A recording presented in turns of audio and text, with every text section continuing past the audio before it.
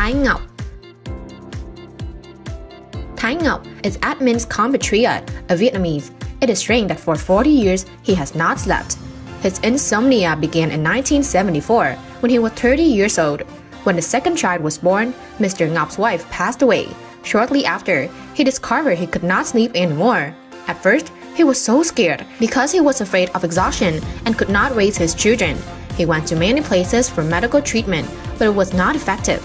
Later, he felt normal and began to stay awake 24 hours and work all night. Why to know about history? Many people think that he made it up.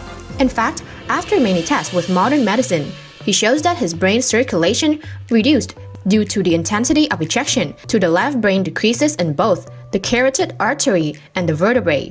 The resistance changes slowly in the vertebrae artery. The asymmetry between the two hemispheres, especially in the vertebrae artery system that leads to the